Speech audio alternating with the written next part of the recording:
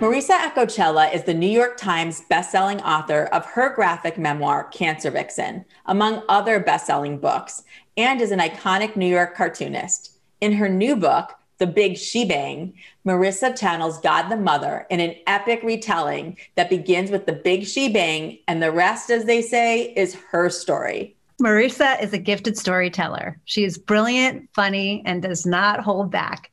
Her secret journey is fascinating, empowering, and has a bit of magic sprinkled along the way.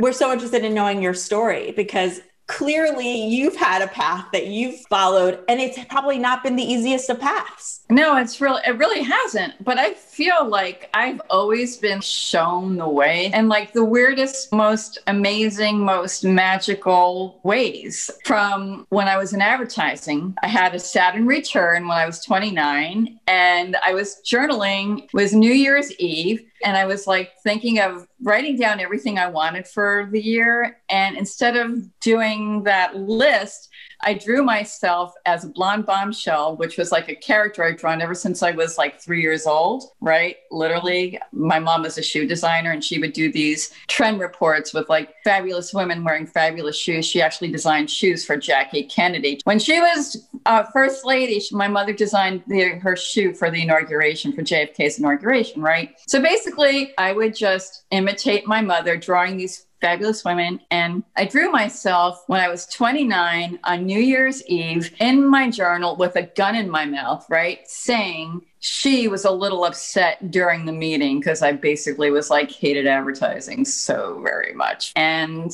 that was my lightning bolt moment. And I basically saw my whole career in a flash. I wrote My Mother Was a Smother. I literally wrote the first comic strip that I ever did, which appeared in Mirabella the very next year, actually, the January issue of Mirabella. And that's how I became a cartoonist and left advertising. Wow. Yeah. Oh my God. So talk about following your inner. Talk about getting a download. And that was a download. I literally asked the universe. Oh, actually, here's the crazy other part of that story. So before I did that, I lit a candle and I asked every single spirit I could think of, right? I asked all the saints in heaven, the Virgin Mary, God the Mother, Jesus. When I actually had that epiphany moment and I saw everything in a flash, I was so startled. I have very long hair at that point. I leaned into the candle and my hair caught fire. Oh. So I had my life's purpose and then I had to get a shag. Wow. So that's how I went on the cartoonist journey right then and there. Well, like talking about that, going back to when you were young, can you tell us a little bit about growing up and having that gift and using that gift when you were that young of drawing? Well, I mean, my mom, as I said, she was a shoe designer. And after she gave birth to me, after the big phone call when Jackie called her when she was the head designer at Delman, okay, the phone call went like this. This is kind of funny. Hello. Can I speak to the designer? My mother, in her Jersey accent, said, I'm the designer. She said, this is Jackie Kennedy. And my mother's like, oh my God, you're kidding. And she said, no, it's really me. I have a size 11 shoe and I can't find anything to wear for my husband's inauguration. So my mother says, well, I'm a size 11. We could commiserate. So literally, that's how my mother wound up designing Jackie's shoe. Wow. And at the time, Jackie was pregnant with JFK Jr. and my mom was pregnant with me. So then my mom left her office and was working from home, freelancing. And there was little me. And she would do these trend reports and draw these women wearing her shoes. And I would literally imitate her. And by the time I was 8, I was actually completely and totally bored with them because they were not talking to me and I needed to have like a dialogue. So we went on this vacation. My dad decided, okay, he's going to splurge and take us to Bermuda. We go to this house on the fringe of this resort in this pink elephant of a house. And it's got these drawings with captions on them. And I was like, wow, I never thought about this, but the women that I'm drawing could actually speak. Turns out it was James Thurber's house. So I literally like devoured every single book that was in the house. Thurber's Carnival, The White Deer, all these old New Yorkers. And that's how I started actually having these women who would actually start talking. And then I forgot about it, went to Pratt, went into advertising, then had that epiphany moment when I had my Saturn return on New Year's Eve. So that's my story. What was the inspiration for the big shebang? After I had that epiphany and did this cartoon, she was a little upset during the meeting. I was working in advertising during the day, and at night I was developing my comic strip called She. And it was really funny because everybody thought I was taking copious notes in meetings, but I was just actually sketching out ideas for the comic strip. And not only that, but there I am. I was like nodding out in meetings too. And everybody thought, I mean, I must have looked like a junkie because I was basically up until 4 o'clock in the morning and getting up at like 7, getting 2 or 3 hours sleep that whole year, developing this comic strip. And then while I was working on She, I had this idea called The Big Shebang. And I was also studying goddesses. I had this idea, and I thought it would be like a big book about She and about goddesses. And I really didn't know how to develop it at that point. And I always thought, well, God has to be a woman. When I wrote my book, Cancer Vixen, I had God as a woman. And it never made sense to me that a man gave birth to everything. And then I did the research, and the female entity of God was edited out of the Bible at the Council of Nicaea in 325 by Constantine, that son of a bitch, excuse me, Roman emperor. And, they basically edited everything out. There were female priests. There was God the Mother. She was cut out. There were all these great saints that were cut out with great stories, like Thecla, who was a saint who basically was thrown to the lions and baptized herself. She's got the most amazing story. Her mother threw her under the bus, had her thrown to the lions because she wouldn't marry like this guy and wanted to go off with St. Paul. I mean, there's so many great stories about all these great women that were edited out of the Bible. I started researching that and became enthralled with these stories and wrote The Big Shebang like 2 years ago. But it's like, it seems to me that you've had this nugget. I've had this story and I've been developing it. For decades. Yeah. For decades. I actually spent 2 years by myself with these goddesses writing The Big Shebang. I didn't date anybody because I was literally taking these books and my notepads to bed. And these goddesses are very territorial and divas, and they needed my attention full on all the time. And I was obsessed with Mary Magdalene. I love Mary Magdalene. Her story is so amazing to me because for instance, did you know that Mary Magdalene was a princess? Literally, her father was one of the kings of the 12 tribes of Israel. No, I didn't. She was a prostitute. Well, this is what happened.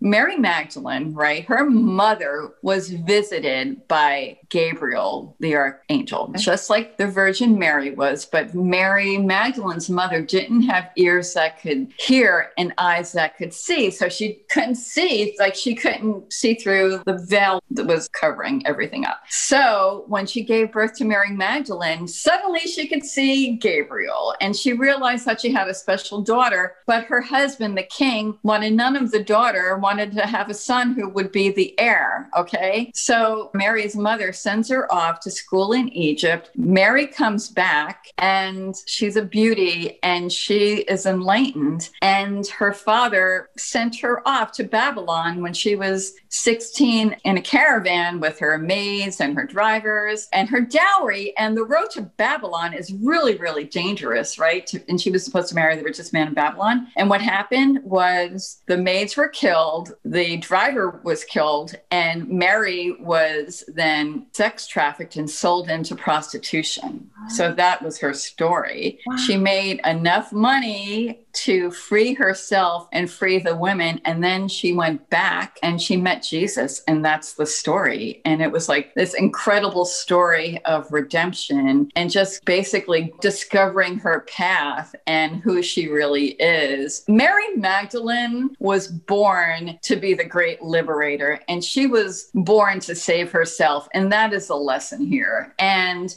she and Jesus were this incredible power couple because they were both saviors. They were the divine male and the divine female. And it's through that love that I think that we could learn the lesson of love of spirit, love of humanity, and balance, balancing the male, balancing the female. I mean, they were like the original power couple, besides God the Mother and God the Father. And if you take Mother Earth, right? What is Earth? Really, the word Earth, what's that an anagram for? Heart. I feel like what we're supposed to focus on now is love and the Shivolution. Yes. The divine feminine must rise and balance, and humanity must rise. And if we want to save the earth and we want to save humanity, that's what we've got to do as a species. I think that, if you take the original story of Adam and Eve, Adam was basically, let's say, he was a piece of clay, right? And this whole myth about Eve coming out of his rib,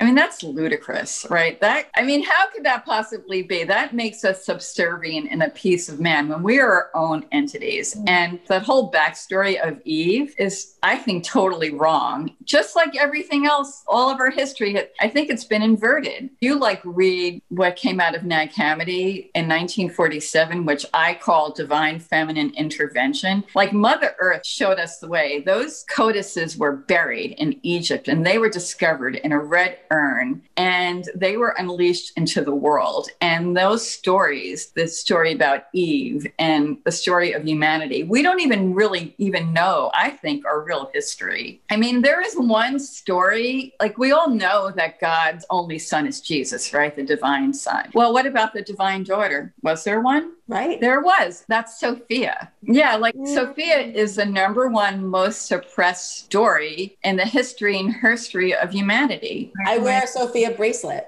Okay. I do, but most people don't talk about. I don't know that story. I love it. You're getting a history lesson. I want to know. Here's the book, right? Yes, can't wait. Okay. Sophia.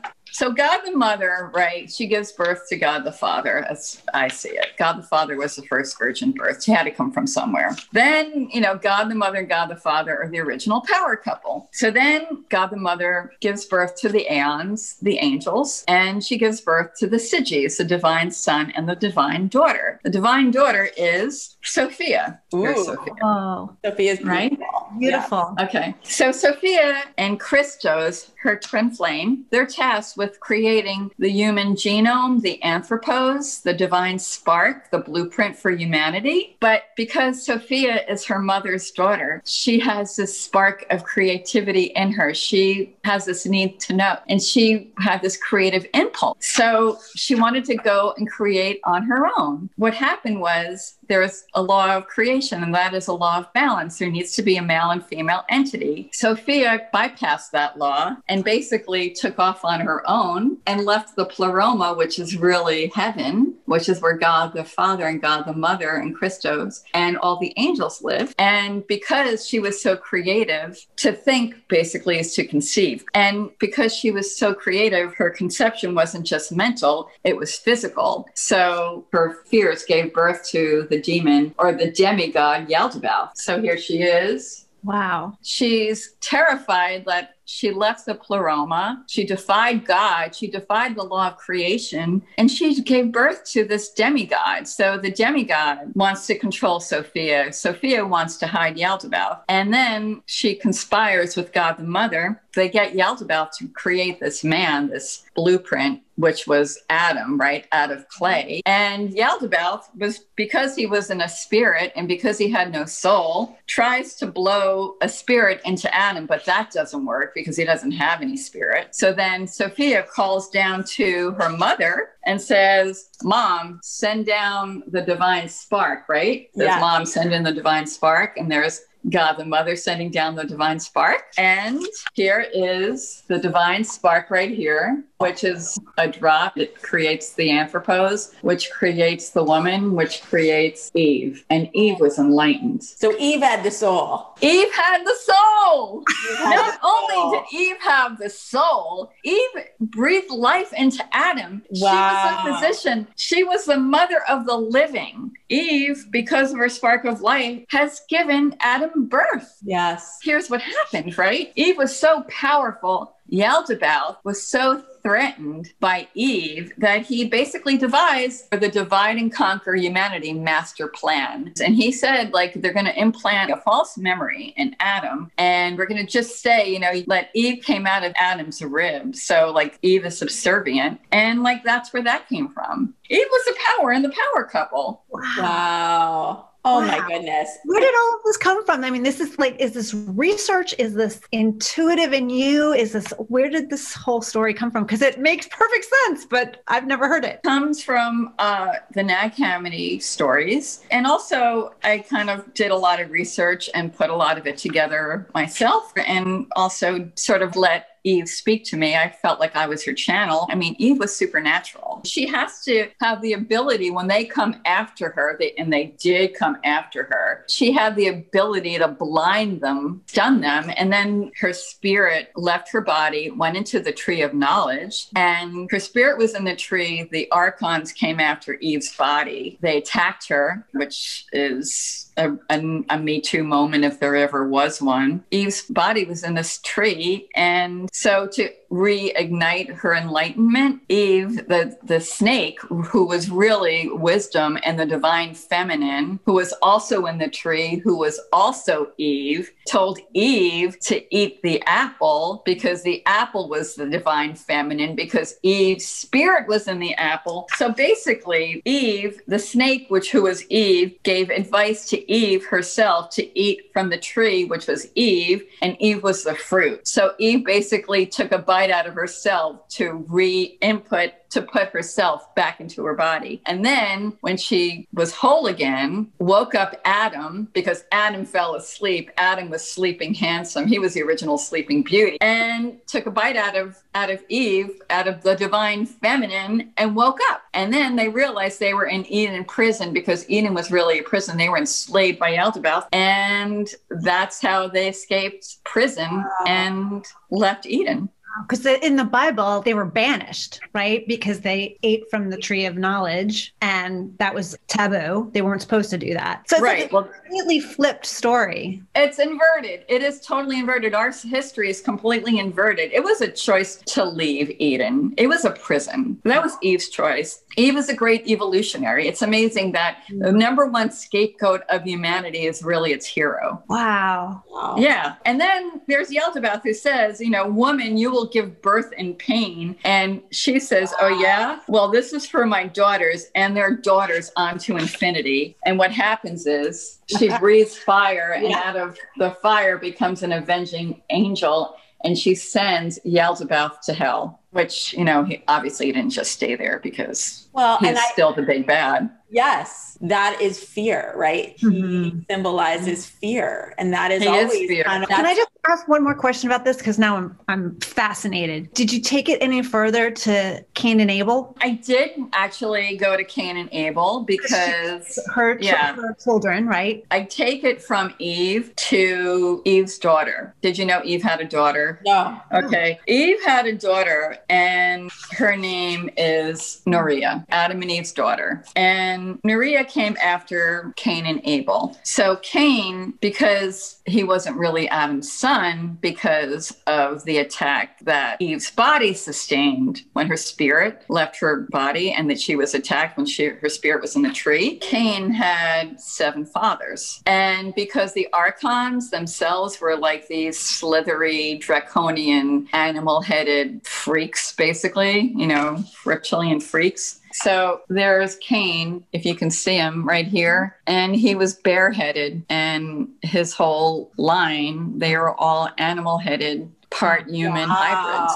Yeah, that was the first bloodline of humanity. The second bloodline was sired by Seth, right? Who was also enlightened, just like Norea. There was a third bloodline sired by the Watchers, or the Elohim, sons of gods, who took the daughters of man for their wives. They produced an unholy alliance that spawned the Nephilim. You know about the giants, you know, that whole giant. Okay, yep. So that was a real, like, it's how you're bringing this to life. I know. And I've heard them as stories, but Yes. not. I mean, that was one of the reasons why they say that the ark was created. But Norea, who is Eve's daughter, was actually married to Noah. Mind But blown. I'm sorry. But the thing is, like, Noah was also a hybrid. I mean, Noah wasn't such a great guy, because when you think about it, like, he creates this ark to basically get rid of humanity. Basically, Norea is mentioned in the Bible, right? But not by name. She's unnamed, and she's mentioned 5 times. And why is she mentioned 5 times? Because A, her name actually means beautiful fire, Norea. She actually tried to save humanity, not once, not twice, but 3 times. Because, like, Noah was building this ark, and what Norea was doing was she was trying to take it down. Like, she burned the ark down 3 times with her powerful voice of fire. She breathed fire. She tried to save humanity. Wow. Just even listening, it changes everything. It changes everything. I mean,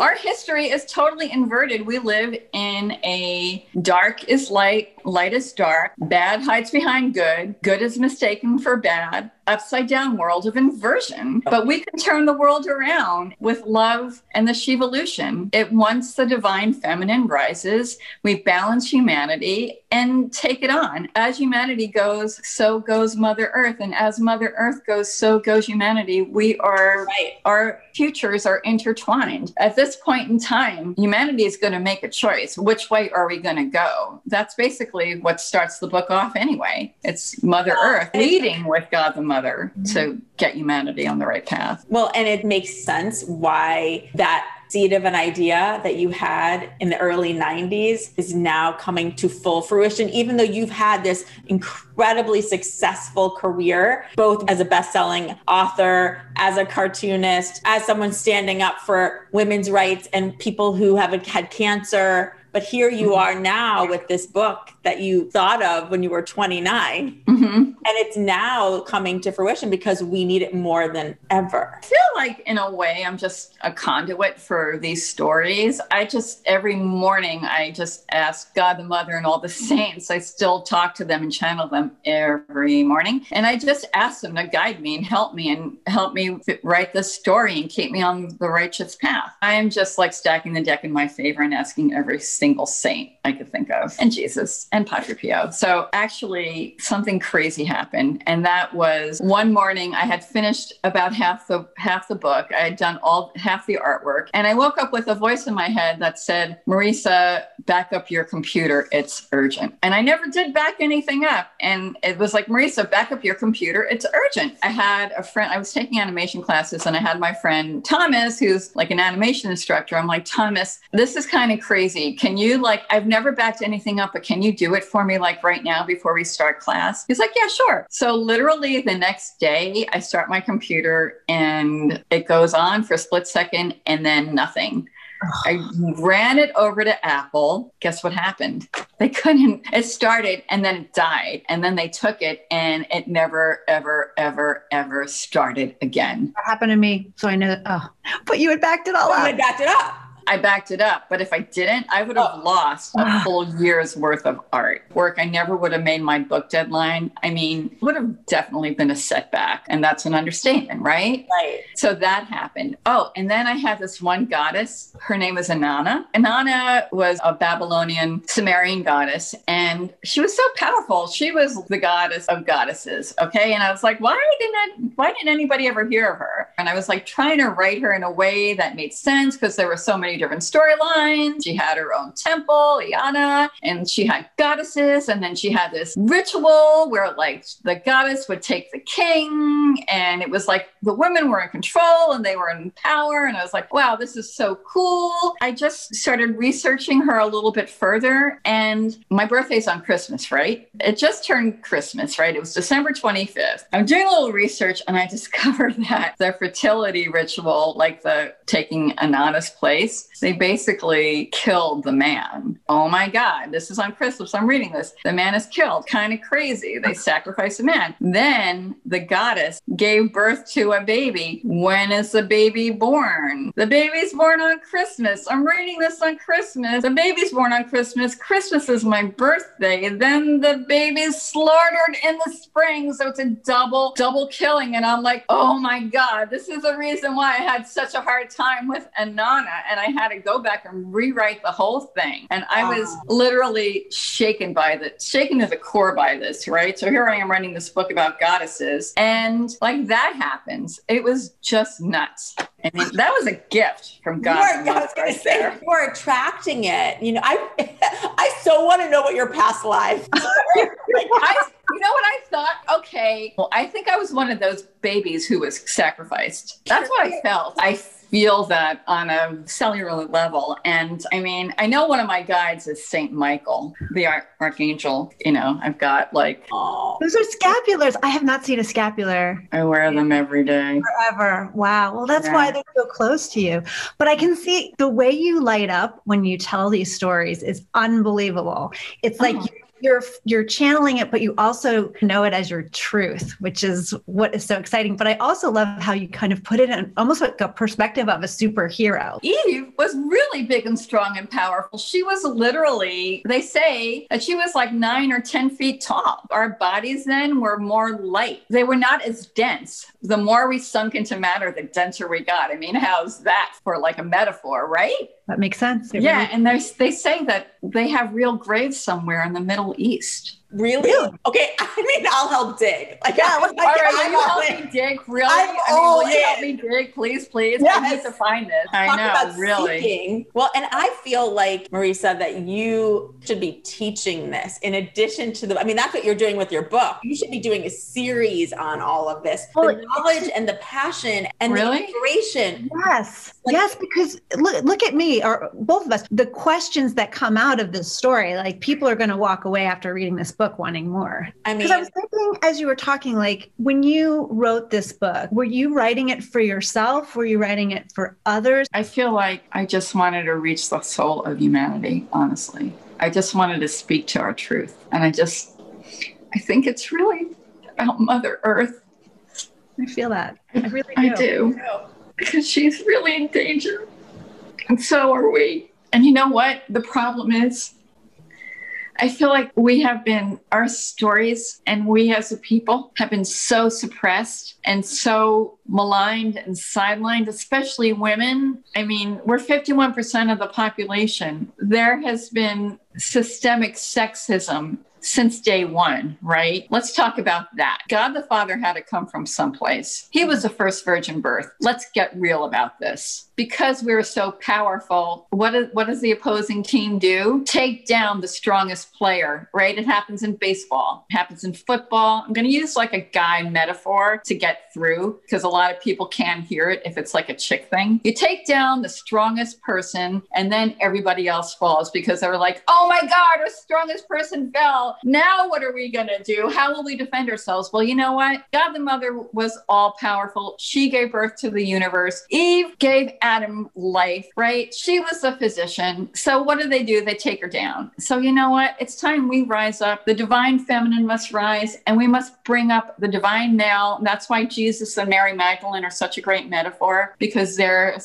like the power couple that is about balance. And it's not just a male-female thing. It's like we all have male-female inside us. I'm not talking like gender. I'm talking balance who we are, okay? Because when you balance the tantric snakes, you know what I'm talking about, right? It's a male-female thing. That's inside all of us. So that's what I mean. I'm so glad you said that because I think a lot of people, when they hear divine feminine, divine masculine, they do really just go to gender. We're not talking about I'm not talking gender. We're not. And people really need to understand that. Here, I could illustrate my point. Here's Mary Magdalene and Jesus, right? Mary is hot, by the way. You know what? Mary Magdalene was smoking hot. She was smoking. That's the legend about her. She was a smoking hot redhead. Oh, wow. There she is. Stunning. That's really the bracelet she actually wore. And you know how I had validation on that? I was like always going to the Metropolitan Museum, found that bracelet on Egyptian sarcophaguses. And yeah, that was like, I read that she had that bracelet and then I actually found it. That's the bracelet.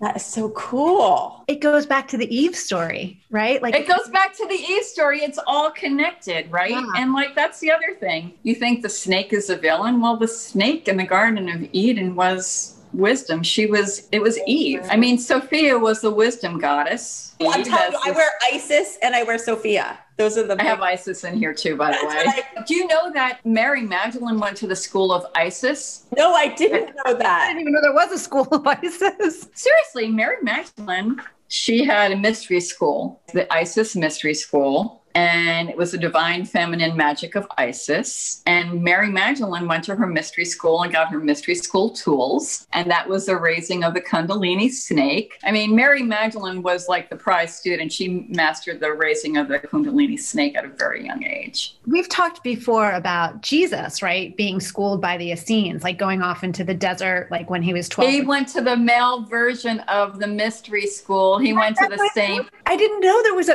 again. Yeah. Because again, we live in an inverted world. We live in a world of inversion. Yeah. And I think what you said about humanity is like, this is to help save humanity. We have to come back to, like, I was talking to my husband this morning. He's been, from a political perspective, going back and forth with certain friends and trying to have dialogue. And at the end of the day, no matter what you think politically, we need to remember that we're all human. We are all human. And I feel like, okay, the divide and conquer humanity master plan started with Eve because she was so powerful. So they had to take her down. Then it's like, Black versus white. And then they divide us in terms of religion, Yes. Jewish versus Catholic versus Muslim. I mean, they divide us every single way they can. Yeah, and I feel like that's like, and now it's like Democrat versus Republican. Totally. Wow. This is such an incredible story. And it's like, I want to know more. I feel like you've just. Well, and I think there's so much more to learn from you. And I think there's so much more to learn together. And I agree.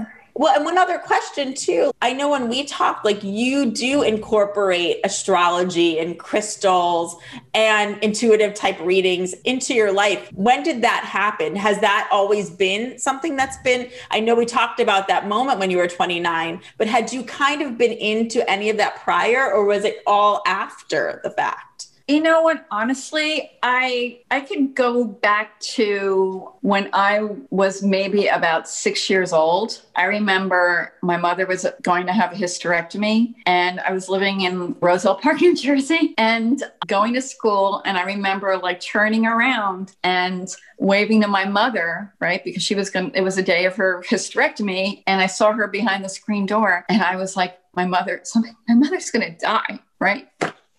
It was like something terrible is going to happen to her. I don't know. I'm getting so much. It's like, I'm telling you, it's all about the mother. That day I came back. My mother was in surgery. My grandmother was taking care of me. And I just remember sitting on the steps and bursting into tears with my grandmother and being told that my mother almost died right on the operating table. They cut like some kind of something like an artery. And my father was crying. My grandfather was crying. My mother did die on the she did die. And luckily one of the doctors came back, but the anesthesiologist, because he felt that something was wrong because my mother's pulse was too low, saved my mom. But I knew it. And I felt like from that point on, like I've always been able to read things. I could always tell when something's going to happen. And my mother, basically, she did have that near-death experience, and she did go to the light, and she had all that. So my mother like sees spirits all the time. I sense them. Like I see things in a flash. Like I have epiphanies, right? Like I did when But my mom, they literally like that veil is just, the veil is not there. Like she just can see. Yeah, like that veil. Something that Karen and I talk about often is that we have these moments, these exit points, right? Right. And that clearly was an exit point, and you don't have to take it. And your mom clearly had a lot more to do. My mother kept saying the names of all of her children, and it was not her time. So she came back into her body with extreme pain, but she had like this world vision and saw everything. She saw me, my grandmother. She saw the doctor brushing their teeth. Right. Her soul came out. Her soul came out. Yeah, her soul came out of her body. She was at the light and she was like, no, it is not my time. That's so fascinating that she told you. I thought like nobody would ever understand this, but now it seems like there is a shift in humanity. Yes. So which way do you think humanity is going to go? I believe love always wins over fear. And I have deep faith, but that faith is challenged right now every single day. I believe in the light. So I believe we will get it right, but we are the light workers. So we have to band together, use the different skill sets and powers that we all have. I really feel that really strongly. I do. Yeah. I really feel like that's what we're here for, because this is like the greatest moment in the history of the planet right here, right now, Correct. This very second. Correct. And I think we chose to be here right now. We did.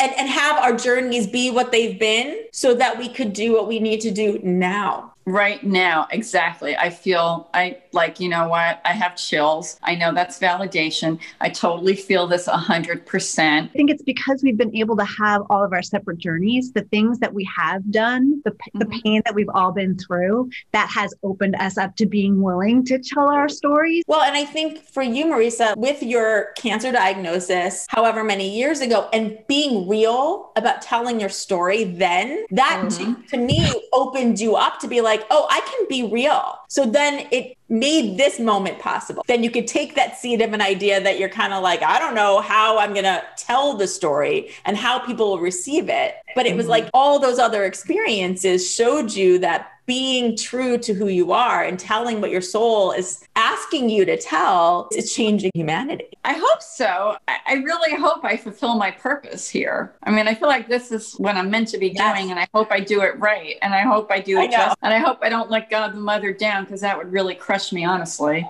I mean, there's no way that you are, honestly. I think the way you bring it to light is so beautiful, because you're giving it the illustration. You're bringing it into the now. You're telling an ancient story, but you're using illustration that everybody's going to be able to understand it. I mean, even like the word history. Yes. I mean, like, yes, it's her. It's actually her. It's her story. You're right. Her story. You're right. It's her story. But I really think it's like her story needs to be heard, but our story is human. So it's history and her story. Yes. But like, there's been enough history. So you know what? Right. You guys sit down and let us do the talking for a change. Thank you for pointing that out. We use that term every day. How do we not underscore like that? I know. Why don't we, right? Now that we're talking about proofs, I did this story in the book about Hypatia. Now, Hypatia was the world's greatest mathematician. She was a woman, like, hello, like, oh, I'm Barbie, I can't do math kind of thing, like, which is what we were taught growing up, which is so ridiculous, right? So Hypatia, like in 415 AD, lived in Alexandria. She was a genius. She was like the world's greatest astronomer, world's greatest mathematician. She was a philosopher. She taught that we all come from the same divine spark. We are all one. That's Humanity is all one. We come from stardust. We are cosmic beings. How did that happen? How did a girl in 400 AD? Yes, right. Wisdom and education. Well, her father was also from the School of Philosophy in Alexandria, and they had like the great Library of Alexandria. Do you know what happened to the library? They say they burned it down. There was a big fire. Are the books actually all gone? I bet they're not. Well, okay. Here's another thing. I actually did a little research on this, and I have Hypatia come back at the end of the book with the Virgin Mary and God the Mother. And they say that the missing books are the books that were burned in the Library of Alexandria. Did you know that the Vatican has a library? I knew you were going to say that. Maybe, just maybe, rolling my eyes. Right. Maybe those books are in the Vatican Library under lock and key. I have such chills. There's a ton in there. Our real history has been inverted. We are the anthropos, enclosed in flesh. flesh and blood, but we are God's children. Yes, we are all God's, God the Mother and God the Father's children. That's who we are. And we haven't even begun to realize how powerful we are. And that's what I think 2020 is about. We're going to get our own divine vision and wisdom. You're redefining our vocabulary from now on. Even for me, like talking about God, I'll be like God the Mother and God the Father. And God the Father, right. So good. Like, I'm not putting men down because, you know, I'm all about balance. My husband he's a balanced dude. Like That's awesome. Does he have any brothers? He's an only child. I mean, but I think today's mothers are teaching their sons differently. I really do. I think this new generation that's coming through, I think they're going to be forced to I hope so. I think we need to be a part of that education, really. I think humanity is either going to evolve or not. Let's pray that we do. But my money is on us. Me too, 100%. But doesn't it seem like this is really true? We are full and know so many fierce women, and we are sparks of God. And we are, and to have that to look back to, that kind of power from God the Mother, from Eve, it makes much more sense for where our will comes from. Absolutely. I agree. God the Mother was really powerful. Why else would she be sidelined? Now I'm super interested in looking for the books, could we find Eve? I mean, I'm going to find out. And so it's that idea of the telling, right? The telling of the story in your beautiful and creative genius, really, in telling it. I can't wait to continue talking. So I know. All right. This is so much fun. I can't wait to see where this goes. It's going to be great. It's going to go so far. I'm going to send your book to a bunch of my friends. So let's definitely stay in touch for sure. Yes. We will. Thank you so much. Thank you so much. This was really so much fun. Thank you. Bye-bye. Bye. You can buy The Big Shebang at bookshop.org. And you can find more about Marisa at marisaacocella.com.